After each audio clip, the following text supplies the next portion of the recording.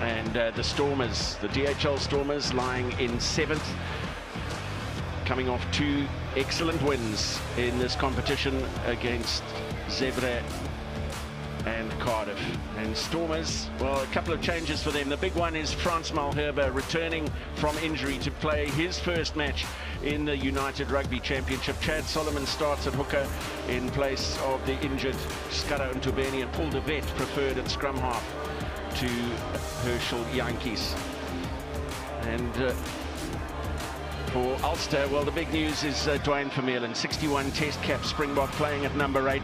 Also Rob Herring, who grew up around Cape Town with 26 caps for Ireland. And a big day for the captain, Alan O'Connor, who wins his 150th cap for Ulster here this afternoon. There he is.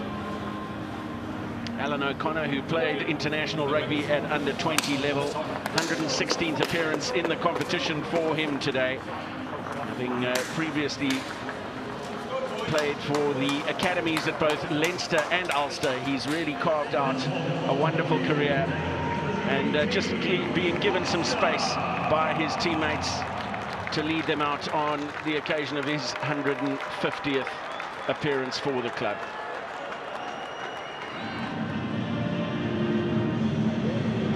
He will doubtless have had a little bit of market intelligence to share with his teammates, having played in the colours of both the DHL Stormers and the Vodacom Bulls, who Ulster face next week up at Loftus Versfeld. Finally opting for the hoist. Backwards off Leland Zas, and here's Manie Libbok.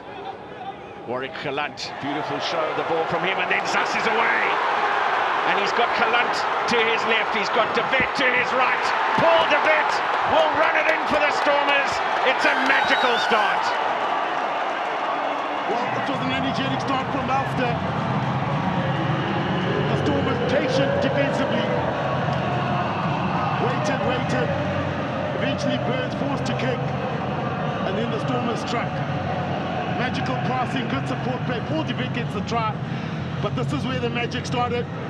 Warwick Galant, the dummy, over and under Zas with the leg drive. Then on, just look for support. It's a 2-on-1, and Paul de Wet. De Wet, Nel, and Libbok shakes off one tackler. 3 away to de Wet's right. Galant is one of them. Trying to worm his way through and put down just centimetres short. Out the back of the hand from Libbok. Willemse. De Wet for Kitsoff this time. They want a quick ball away to the left. De Wet it is.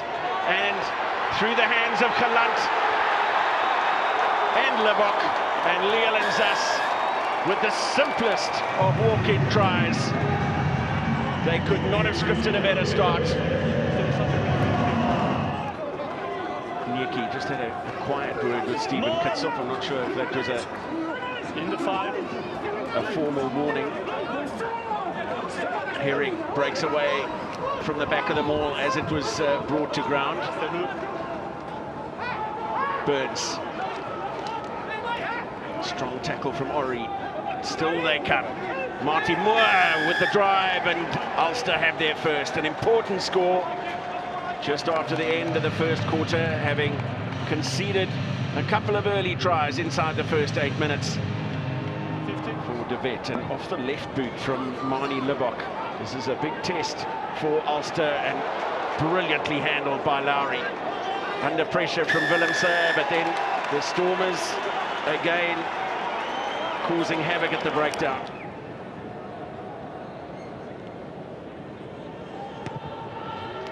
And it is 100 up for Manie Libbok. Been in good form with the boot. Kitsoff had a hand on the ball, just couldn't quite get both over it.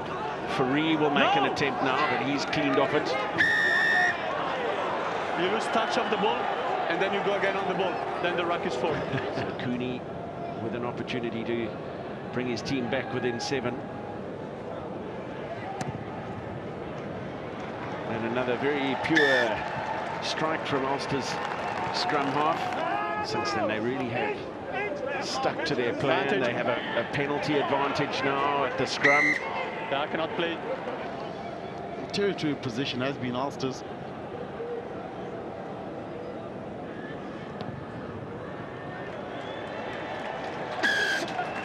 Very efficient and effective kicking style from John Cooney. That's 3 out of 3 for him. A couple of penalties and the conversion.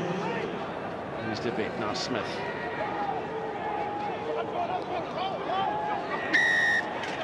And Ulster not rolling. This will be a gift of a penalty. Are good, but you need to roll.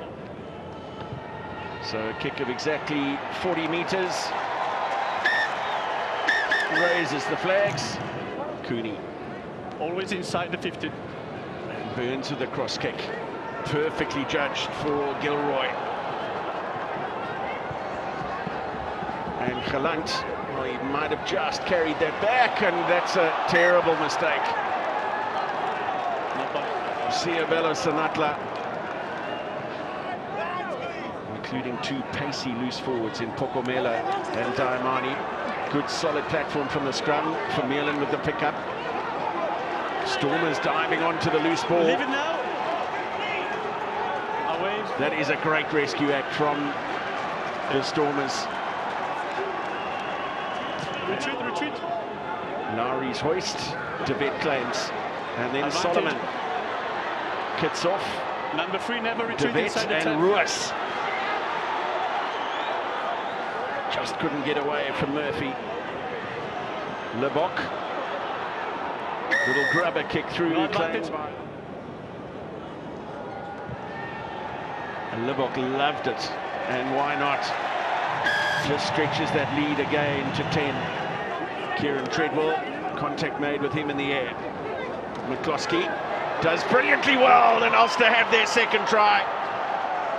Almost from nothing, Stuart McCloskey. On a penalty advantage. For the early drive onto the line-out jumper. To the front they go for Callum Reid. And into the midfield, good hands from McElroy. Almost an interception opportunity for Ruan Nel. Moni Libok drops back to grab the chip over the top. Advantage being played to Ulster. They have it away by Burns. Treadwell. Advantage called over. McCloskey gets his hands over the tackle, and Vermeulen gets his offload away as well. No advantage. Number 20 high tackle there. And the high tackle call is against Hachiba Diamond. Tie the game up at 23 all, but no, they go for the maul and over the 15-meter line initially. Always banded. And that's a critical turnover. Okay, outside the 10. Away by McElroy for Lowry. Such an elusive runner. Cooney, Ray.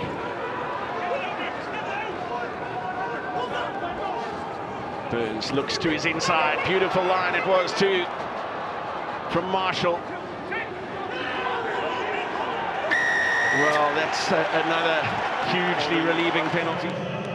Contribution from Treadwell. He has been tireless throughout. And here's another opportunity for McElroy. Just drops it onto the boot, regathers himself. Tackle from Lebok. Cooney goes in. Away for Burns. Step from Lowry.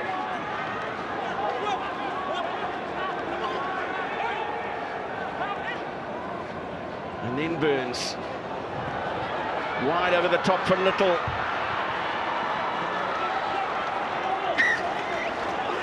Says the referee. Stewart. Making good headway. Just 5 meters short now. It's not tackle. No tackle is the call. And here come Ulster. Away, Blue! Leave it, Blue, leave it!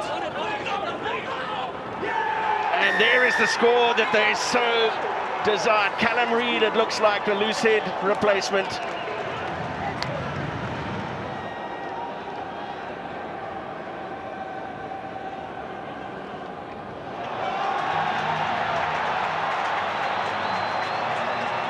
forgot the rules of the ball. So it's a knock-on scrum there. What a dramatic turn and twist in this game. Callum Reid thought he'd got over. We all thought he'd got over to put Ulster in front for the first time, but a massive let off. The ball is lost before the touch of the blue.